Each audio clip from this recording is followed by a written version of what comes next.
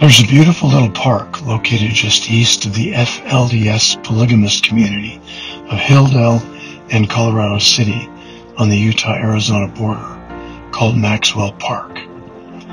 We were in St. George last week and decided to drive over to see this unusual little place one afternoon. North of the park is a series of peaks that are all part of the Vermilion Cliffs of the Canaan Mountain Wilderness Area, which is a few miles south of Zion National Park.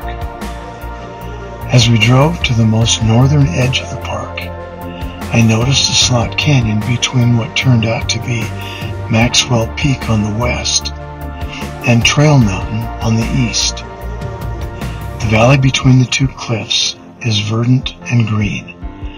I spoke to a woman in the park, and she told me that there are a lot of springs in the area that seep out between the layers of sandstone. I noticed that at every campground in the park, there was a water tap for drinking water. It was cold and delicious. I planned our trip to capture the dwindling afternoon light just before sunset.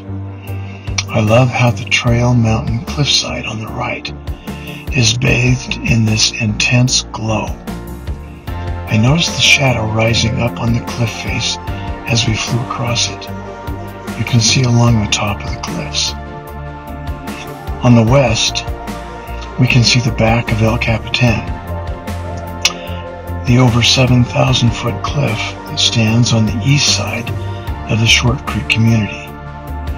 On the top of the plateau, we can see groves of aspens, ponderosa pines, and juniper and pinyon woodlands in the distance. Canaan Mountain is an incredible red rock wall that rises above the hills and canyons of this desert area. I really love the rugged cliff face of Trail Mountain and the many sandstone rock formations beyond, stretching into the horizon.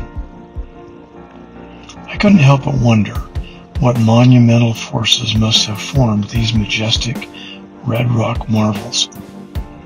I recently read that rapid megafloods may have actually formed canyons and formations like this in the distant past, as glacial ice dams released massive amounts of trapped water and boulders. You can see the alluvial fans below these giant formations. It would be fun to jump into a time machine and watch the process over whatever time it took.